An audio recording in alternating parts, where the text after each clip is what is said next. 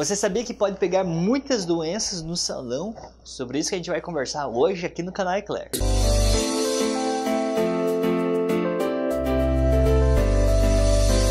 Oi gente, canal Qualquer, aqui é o Lucas Fustinoni.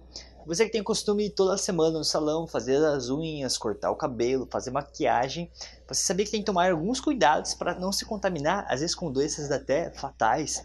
Então, a gente tem que imaginar que o salão passa muitas pessoas ali e tudo, então tem que tomar cuidado. Muitas doenças são transmissíveis, então, por exemplo, o alicate de unha. Alicate de unha, questão da hepatite B, questão da HIV, até outras doenças sexualmente transmissíveis podem estar sendo contaminadas devido a pérfuros cortantes.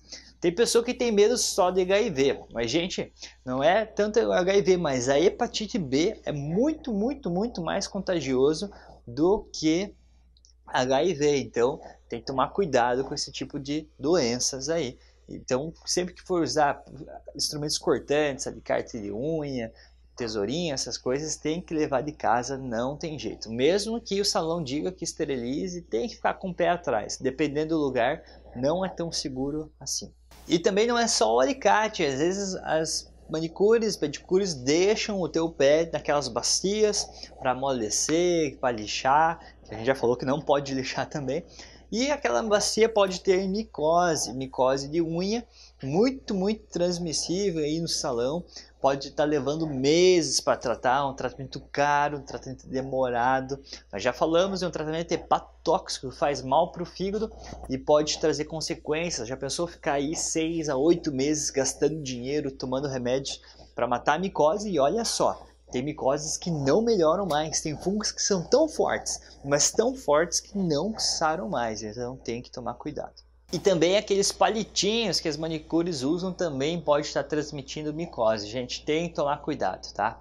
Tem que tomar cuidado porque a gente vê vários casos consultórios de pacientes então que contaminam-se nos salões. E não é só essa questão também, a maquiagem, batom pode estar transportando então vírus de herpes, pode estar agravando quadro de acne.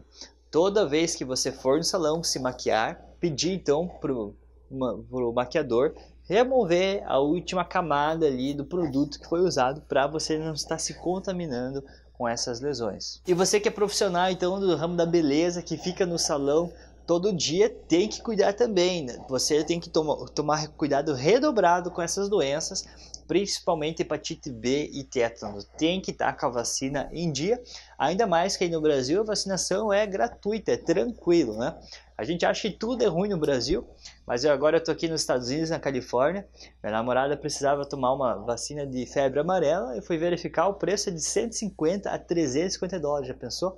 Pagar quase R$1.000, mais de R$1.000 por uma vacina, que aí no SUS é de graça. E nesse caso, tétano e hepatite B são vacinas gratuitas aí no Brasil, tá joia?